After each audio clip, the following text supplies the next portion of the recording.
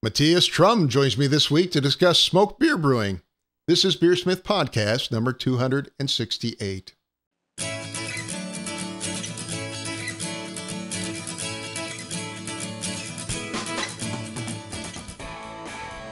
This is BeerSmith Podcast number 269, and it's late October 2022. Matthias Trum joins me this week to discuss smoked beer styles and brewing smoked beers. Thank you to this week's sponsors, Craft Beer and Brewing Magazine. Every issue of Craft Beer and Brewing Magazine is packed with articles for homebrewers and beer lovers. They offer access to videos, brewing courses, exclusive articles, and the amazing Craft Beer and Brewing Magazine. Go to beerandbrewing.com to get your subscription today.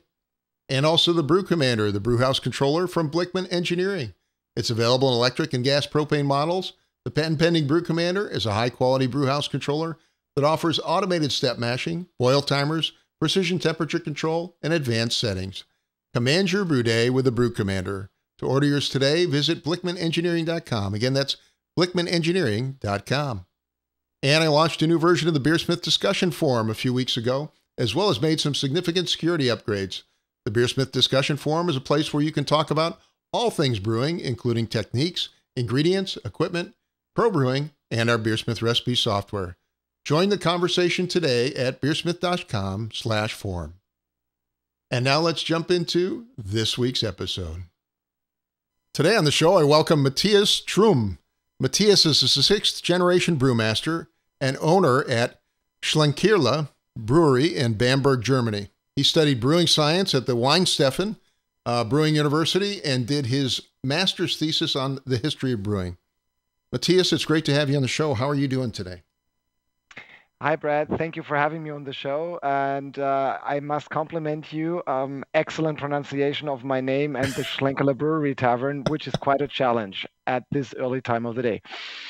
Yeah, it's morning here. It's late afternoon in your place, I believe in Germany. Can you tell us a little bit about your brewery in Bamberg, Germany? Well, Shlenkerla is most known for its smoked beer. In German, they call it Rauchbier. So your listeners might want to try to pronounce that, which is quite difficult for Americans. Rauchbier is a smoked beer in German. And Shlenkerla has been around for many centuries. And we're basically the preserver of the old smoked beer style, the original form of producing smoked malt. And everything about Shlenkerla is about history. So when you travel to Bamberg, Bamberg is a UNESCO World Heritage Site, so a lot of traditional and historic things there to see. And when you come to Shlenkerla, it's basically like a little bit of a time travel, coming back to the old ages, to the Middle Ages, how beer was brewed back then, and also the interior. So it's really, really unique, I think, in the world. And some people refer to it as a temple of beer. One should have a pilgrimage to at one point in their lifetime. I'm trying to remember. I think you are built over or under a church. Is that right? Something like that? We're pretty close to the Bamberg Cathedral. So Bamberg Cathedral is built on the Domberg, the Dome Hill, and that's about 200 meters from our brewery tavern. Yeah, correct. Cool.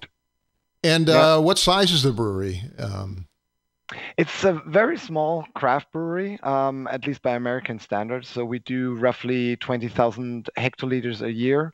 I think a hectoliter is roughly a barrel in American calculations. And so a very small craft brewery. The matter of the fact is that Bamberg here houses a lot of smaller breweries, and Bamberg County even more. Bamberg is part of Bavaria, the beer country, but what most people don't know is that the northern half of Bavaria is called Franconia. And in Franconia, or Upper Franconia to be exact, there's a quarter of all German breweries. So we have more than 200 breweries here in a very small area. And that combined with a relatively small population. So we have one brewery per 5,000 residents, which is the highest brewery density in the world. So a mecca to travel for beer lovers. And I've been amazed at how many businesses in Germany are family owned. A lot of the breweries are family owned. A lot of the maltsters are family owned. A lot of the farms are family owned. Pretty interesting. Yeah, I think it goes back to the old way the trade system worked in Germany. We very long had a guild system in which usually the business was passed on in the family, and also the government is going to quite some length to preserve family businesses. So, for Hmm. instance, when a family business is inherited, there's certain deductions on the inheritance tax you have to pay as long as you continue your business. If you sell Sure. it out, of course, you have to pay the full taxes. But if you continue it, especially if you keep the jobs in the business, then usually you get a huge tax break. Yeah. And I think that helps a lot to keep these old family businesses in operation. Well, you did your master's in brewing history, and you may not know it, but I'm a big history fan myself. Cool. Perhaps you could share a bit of the history around smoked beer and how that style eventually came about. Well, some 30 years ago, so when you did a city tour in Bamberg and you were asking that question to the city guide, they would tell you that in the Middle Ages, the brewery burned down and the beer got smoked by accident. And because people in Bamberg enjoyed that flavor, they were continuing to brew in that way, which is a funny legend. And when you have this culture-ridden city tours, it's of course funny to have an anecdote like that in Is between. that the same as the ghost tour, I guess? Yeah, something like that, basically. Yeah, but of course that's a myth and that's not the truth. The truth is, in my opinion, even more interesting because as pointed out, I come from a history point of view. Beer together with bread is the oldest nourishment of mankind. So beer has been around for more than 10,000 years. And the basic principle of beer brewing has not changed in the last 10,000 years. So basically, it's a biochemical process in which the starch of the grain is transformed into sugars, and the sugars are then fermented by the yeast to alcohol and carbon dioxide. Hmm. So that's the very basic principle. And in the production, always first you have to turn the grain into a malt, and then you can turn the malt into beer. And in the malting process, it is necessary to dry the malt at a certain stage. And originally, there were only two ways available of drying malt. Either you put it out in the sun and you have it dry by the natural sun rays and by air, or if you're living in a moister climate, you have to dry the malt over an open fire. And if you dry malt over an open fire, it's unavoidable that the smoke from that fire goes into the malt and gives the malt a smoky aroma and flavor. And the beer you brew with such a made malt has a smoky aroma and flavor as well. And as in Central Europe, the climate was moist most of the time. All the beers being brewed in Central Europe had a more or less smoky flavor in the old days. So smoked beer, in fact, is the original form of making beer, at least here in Europe, where we have the moist climate. The And the modern style beer, which we know today, the smoke-free beer, that's an invention of the industrialization in the 17th century that happened actually in Great Britain. I think we can go more into the details later on. Yeah, I mean, I'd be But interested in hearing about it.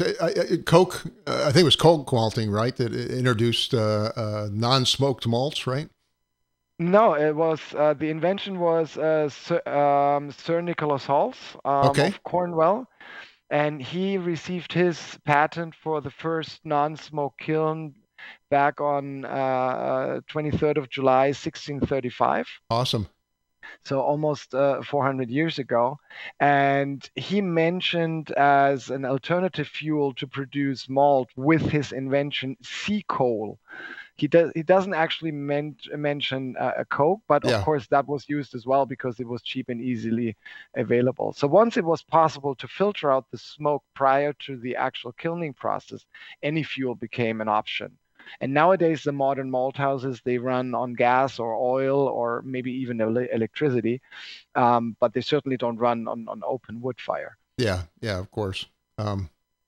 So I mean, I find it interesting. So it wasn't until that was the early 1600s. I don't think it was even widely used until the 1700s, really, right? That new method.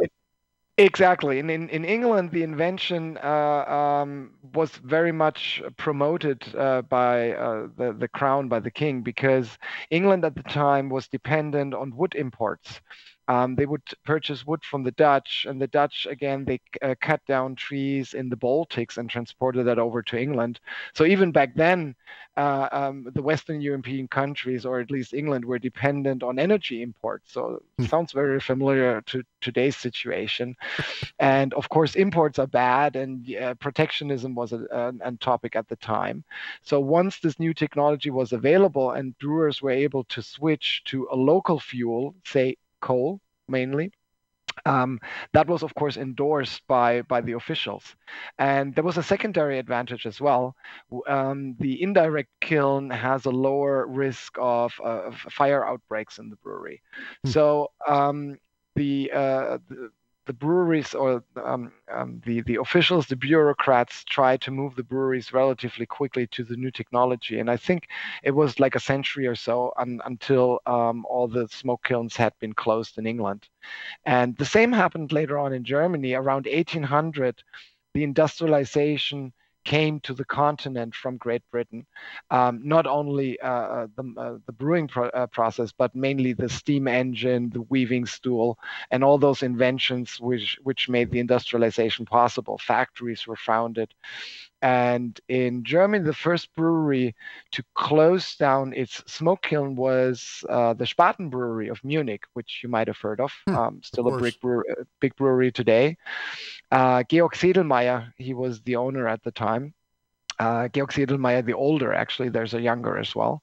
And he closed down, and I found this in old brewing books, he closed down his Bavarian kiln, meaning his smoke kiln, Hmm. and replaced it with an English kiln, meaning a non-smoke kiln. So this new technology from England was so profound that it even became a name carrier. So all these modern kilns were considered English kilns.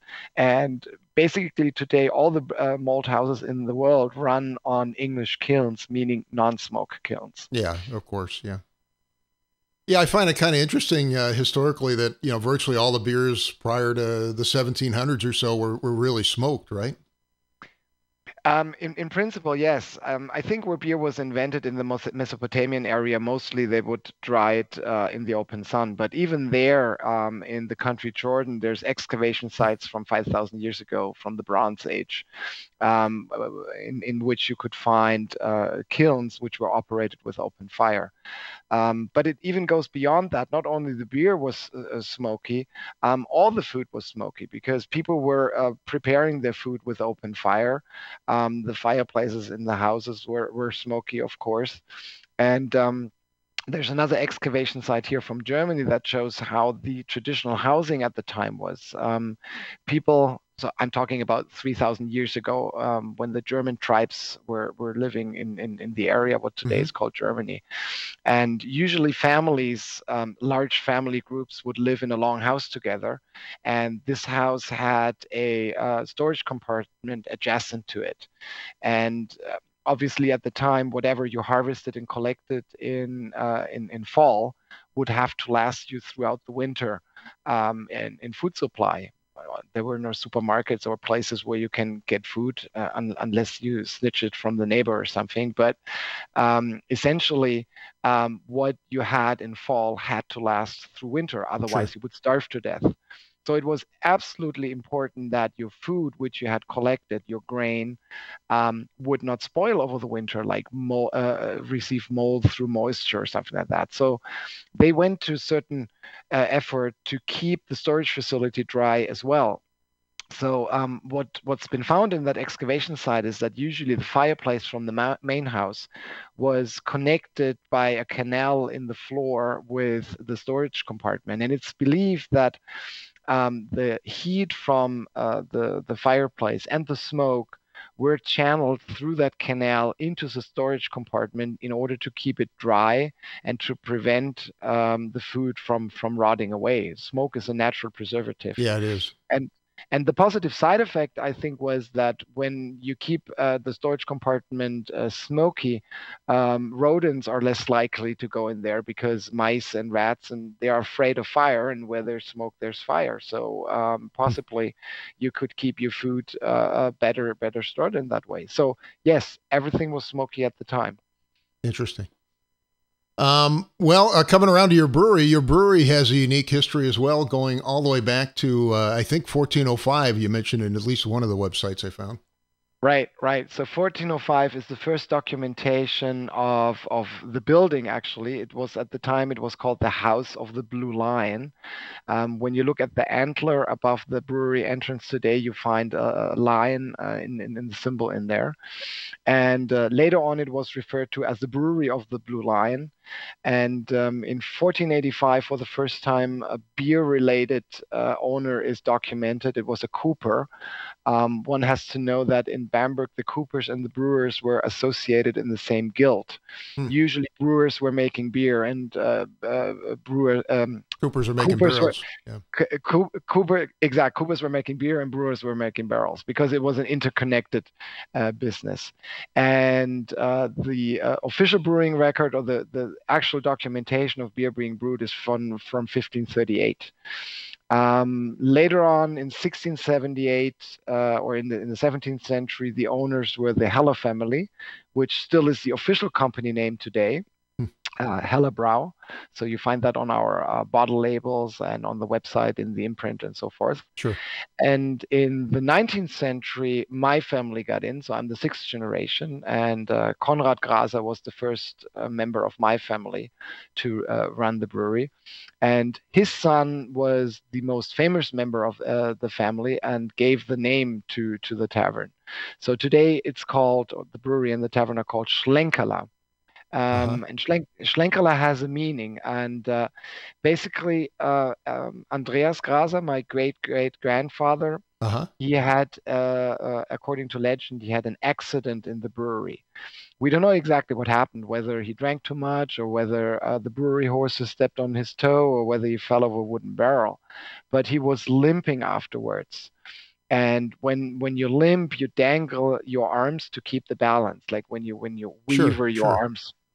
And in German, when you walk like that, this is called Schlenkern. Also, like a drunk person might walk when they dangle their way home. Interesting. So the regulars at the tavern gave my ancestor the name Shlenkerla, which means the little dangler, the person who walks in such a way. And almost like an Indian name in a way, right? When you have this descriptive name of what a person is doing, basically. So Schlenkerla was the person, and people said, let's go to Schlenkerla tonight, and they meant the patron, my ancestor. But over time, that became synonymous for the brewery, for the tavern, and eventually for the smoked beer. So today, Shlenkerla equals smoked beer, and smoked beer equals Shlenkerla. Awesome. Can you give us a little bit of the history of modern smoked beer? Obviously, as we talked about a minute ago, all beer was smoked at one time, but what is modern smoked beer like, and how does it differ from perhaps the historical smoked beer? So today there's two producers left that do the traditional smoked beer. One is Shlenkerla, the other one is Spezial here in Bamberg, the Spezial brewery. We both still run our historic smoke kilns, as I've described before. And basically what we did, we never switched to modern technology. So we're dinosaurs, if you will. So do you make your own malt then, I guess? For at least the smoked malt. I don't know if you buy the base malt, but... Well, we get into that later on. We don't need much base malt, but yes, if we do need base malt for something, then we buy it elsewhere. But the smoked malt is our base malt. Yeah, it's the majority of portion in all the beers we do, and most of them actually have 100% smoked malt. But we can talk more about that later. Modern smoked beers are a little bit an invention of the craft beer revolution, which started in the 1980s in the Americas and swept across the globe. And there's a lot of countries nowadays with small craft breweries. And I don't know exactly how it went, but basically, with the bigger diversity in breweries, there was a need for bigger diversity in brewing styles. Hmm. I think America in the 1980s, before the first craft breweries opened, was relatively boring regarding beer diversity. I, It I, was I all, can vouch for that. Yeah.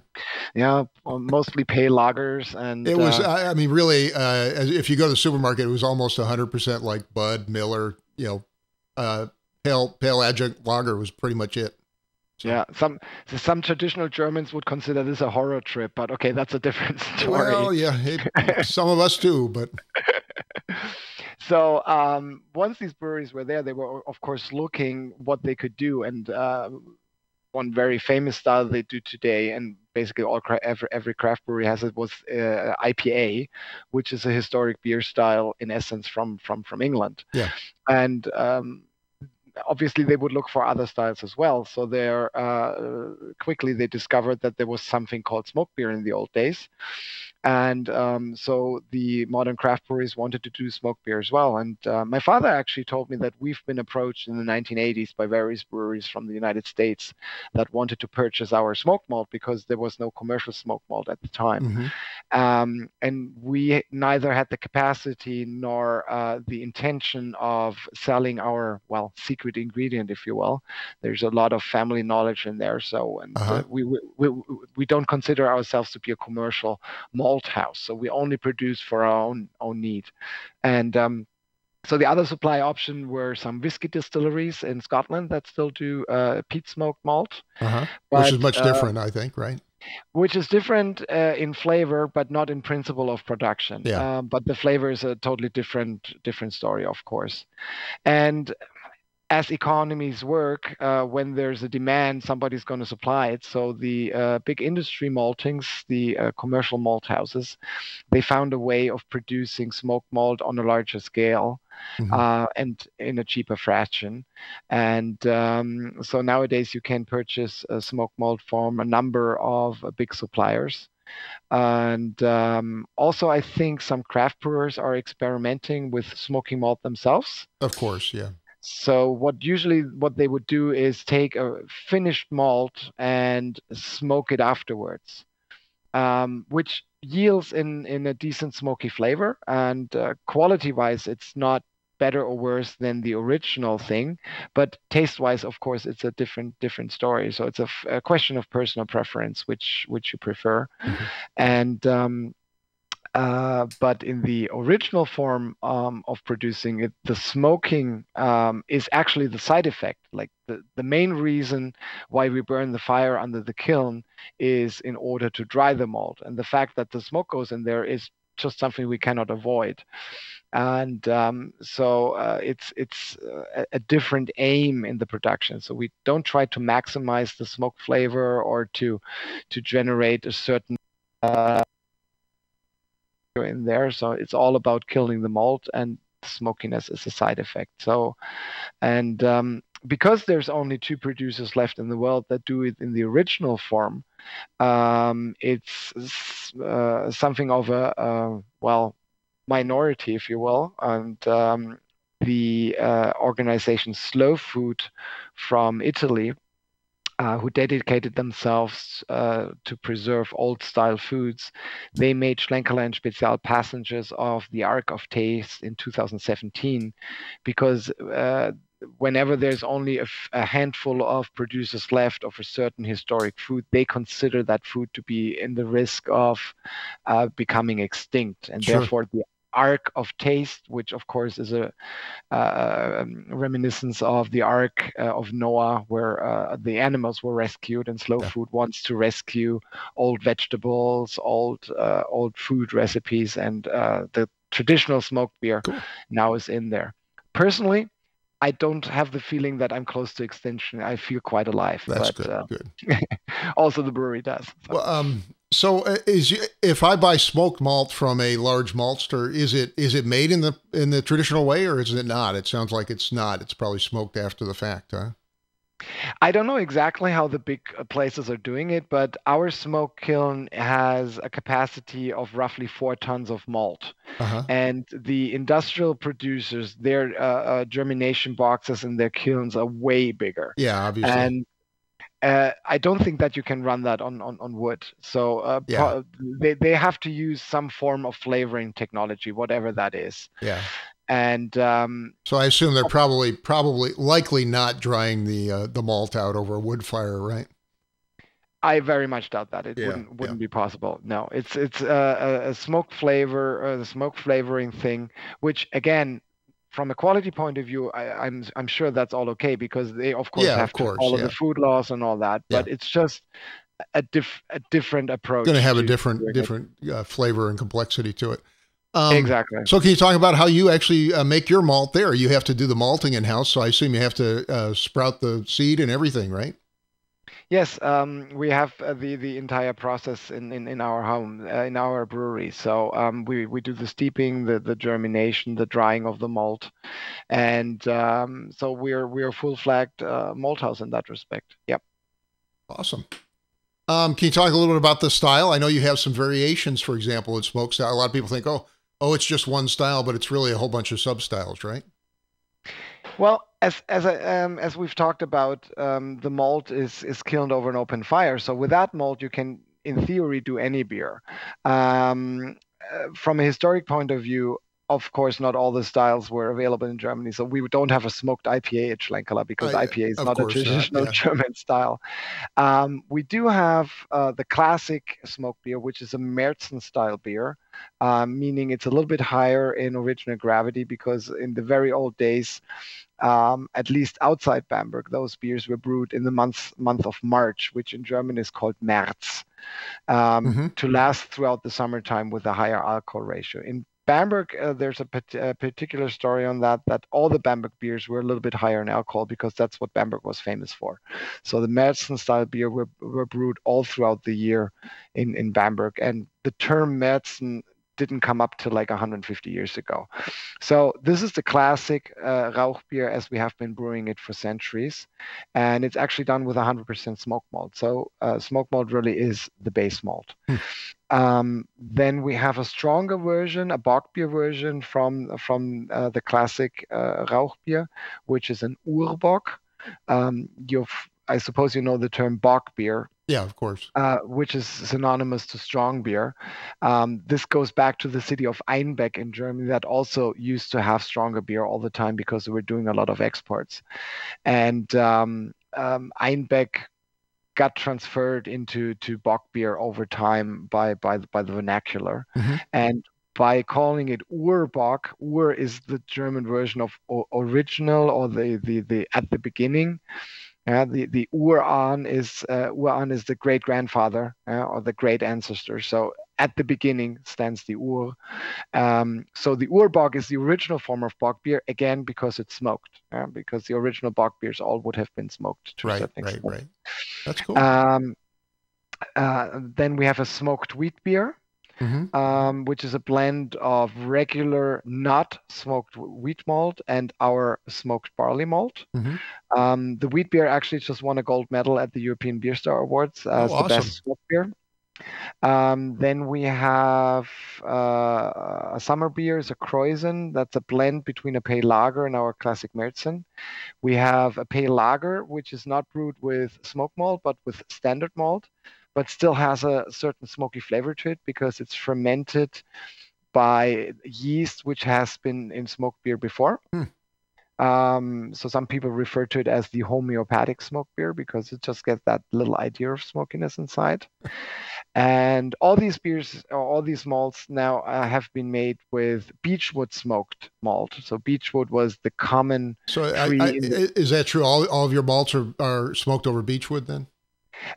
all but one. Okay. There's also something which I introduced when was that, 14 years ago.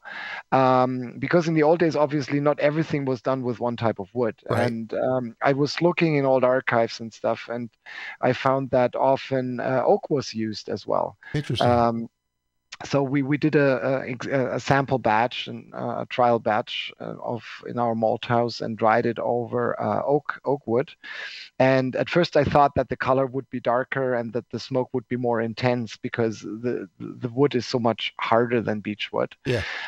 But it actually turned out to be the opposite. It was smoother in smokiness, and the color was little bit lighter. Huh. And that smooth smokiness was, in my opinion, perfect for bock beer, double bock to be exact. So we introduced the Shlenkerla Eiche. Eiche is the German word for oak, which is a doppelbock we have here at Christmas time or for the winter season with 8% alcohol. And I think in the United States it's available all year round because our importer stockpiles a bit. And the Eiche actually also won a gold medal at the European Beer Star as the best strong smoke beer. So we're double gold winner there and the most successful brewery in the smoke beer section, which I think shows that the traditional way of doing smoked malt has certain advantages over the modern type.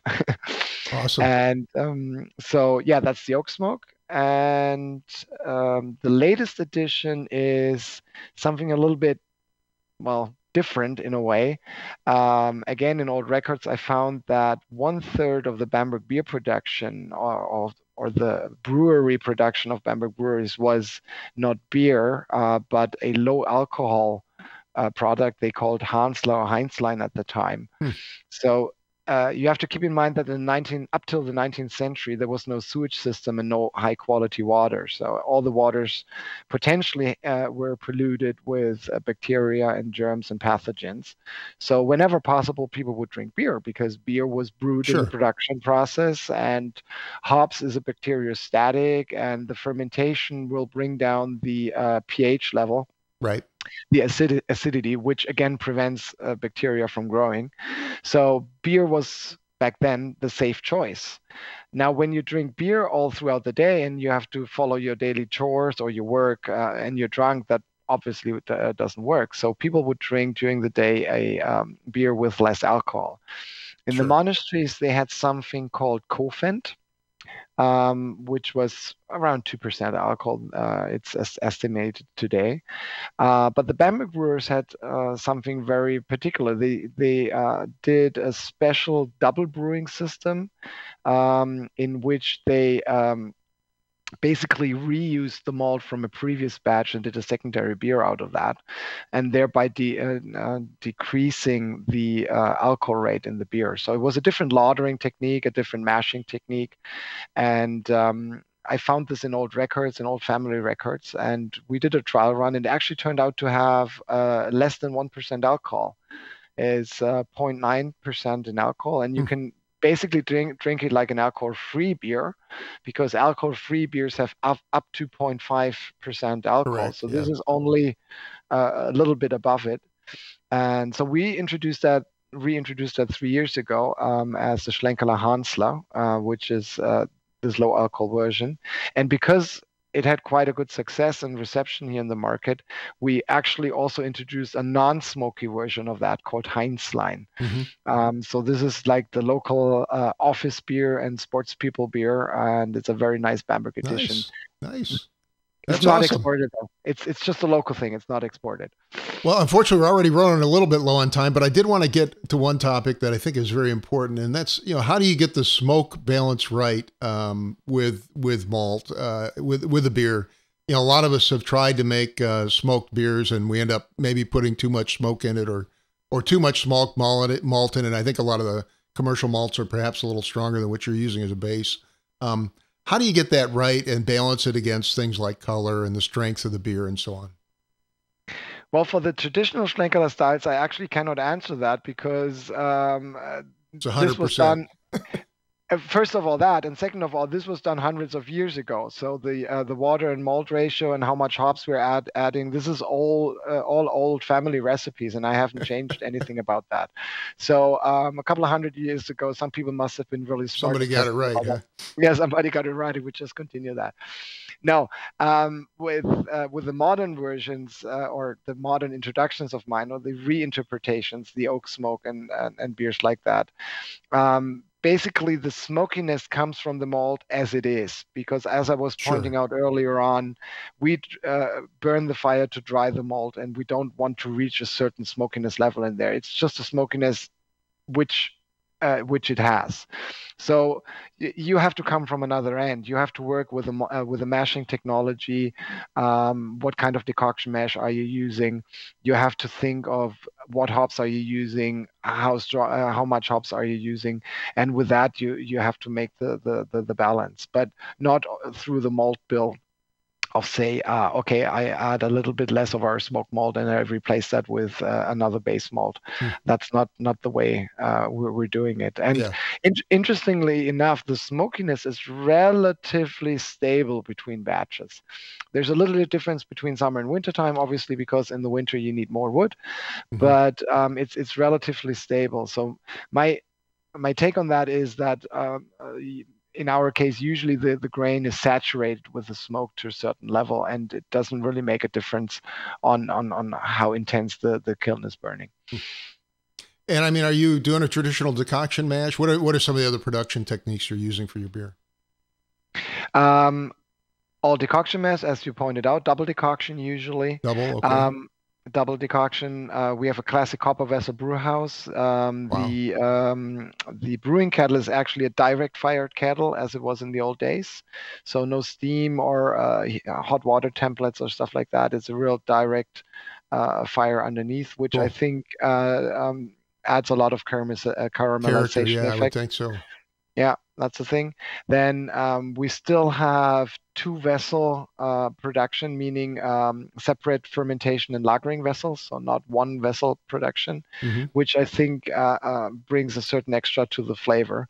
And most importantly, we lager the beer in our historic rock cellars with the natural cool environment down there, and for a very long time.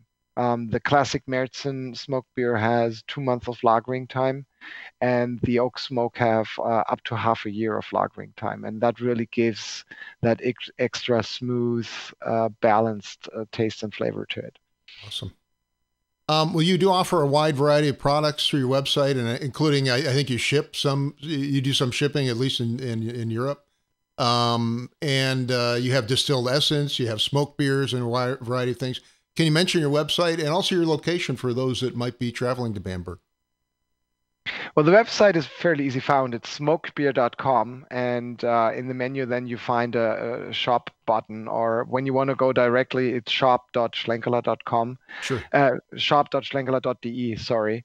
But for legal reasons, we can ship alcohol only within the European Union. So we cannot ship directly to the US. Customs won't let it through.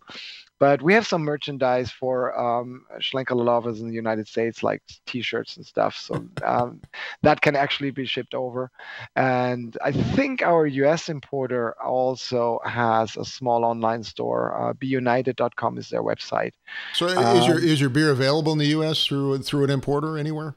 Yeah, the company is called BeUnited, and they sell actually, I think, in almost all the states. So you should be able to find it close to you through BeUnited. They can give you the local distributor. Awesome.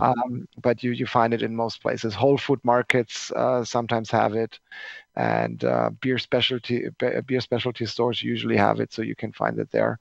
Our US importer has a very special thing, which might be interesting for you as well. They have, not only for us, but for all their suppliers, a tank container project. What they're doing is they have cooled tank containers, which they can send to breweries around the world and pick up the beer in the tank container there. So in essence, these are movable lagering vessels. And once in the United States, the beer from those tank containers is then filled into barrels or into cans. So when you find Shlenkerla in cans, that's something exclusive to the United States, and it's from BeUnited. And all these cans are unfiltered. So the freshness is just awesome compared to other imported products, because the time in the tank container does not have an effect as a shipping time, because it's the same or similar to when it stays in the brewery. So when you find a can from Schlenkerla, usually it's only like 2-3 weeks old, which Wow. is relatively close to the flavor you get here in Germany. That's awesome. Well, I wanted to get your closing thoughts, especially have you got any advice for people that are interested in making smoked beer at home, maybe, and maybe talk a little bit about your thoughts as a sixth generation brewer of smoked beer. Well, I'm always happy when people look into the smoked beer style and try it at home themselves. And you can put it in your home smoker. You can experiment with various types of woods, and I think all those will result in an interesting flavor. Just keep in mind that in the original form, it means that you actually kiln the malt all the way with the wood, which is something Right. you will have a hard time doing yourself. The important thing for me is to uphold this old tradition and to preserve it for the coming generations. The seventh generation is already running around. My son is 11, my daughter, she's 8, and they're both very proud to come from a brewery. And so hopefully one of them will continue the business one day and uphold the traditions. And what maybe expresses best what we're doing at Shlenkerla is a proverb which I found on the internet. I don't know, Chinese or something. I didn't make it up myself. It basically says preservation, the tradition, means to not keep the ashes or store the ashes. It means to keep the fire burning. And I think in a very literal meaning, that is what we're doing at the Shlenkerla malting. So I think by keeping the kiln in operation, we're in the best possible ways preserving the old tradition of smoked beers. Well, Matthias, it's been great chatting with you today, and unfortunately, we spent so much time on history, we didn't get as far into the brewing as I'd like. But I'm always interested in history, and obviously, very core to your business. I'd love to have you on again, though, if you'd like to come on again sometime and talk about a little more on the brewing side. But thank you so much for being a guest today. I really appreciate it. Thank you very much for the patience. I know history is sometimes a little bit a dry topic, but I think with beer in combination, beer can be very smooth and sailing and an easy drinking thing. So thank you very much for having me. Well, I actually enjoy the history and really enjoyed hearing your story, especially as a sixth generation brewer of a very rare beer. You mentioned only 2 commercial breweries left in Germany making it. Right. So Matthias, thank you again for coming on. I appreciate it. Thank you very much. Take care. My guest today was Matthias Trum. He is a sixth generation brewmaster and owner of Shlenkerla Brewing in Bamberg, Germany. Thank you again. Thank you, Brad. A big thank you to Matthias Trum for joining me this week. Thanks also to Craft Beer and Brewing Magazine. They offer access to videos, brewing courses, exclusive articles, and the amazing Craft Beer and Brewing Magazine. Go to beerandbrewing.com to get your subscription today. And also the Brew Commander, the brewhouse controller from Blickman Engineering. It's available in electric and gas propane models. The patent-pending Brew Commander is a high-quality brewhouse controller that offers automated step mashing, boil timers, precision temperature control, and advanced settings. Command your brew day with a new Brew Commander. To order yours today, visit blickmanengineering.com. Again, that's blickmanengineering.com. And I launched a new version of the BeerSmith discussion forum a few weeks ago, as well as made some significant security upgrades. The BeerSmith discussion forum is a place where you can discuss all things brewing, including techniques, ingredients, equipment, pro brewing, and our BeerSmith recipe software. Join the conversation today at beersmith.com/forum. Again, that's beersmith.com/forum. I'd like to thank you for listening, and I hope you have a great brewing week.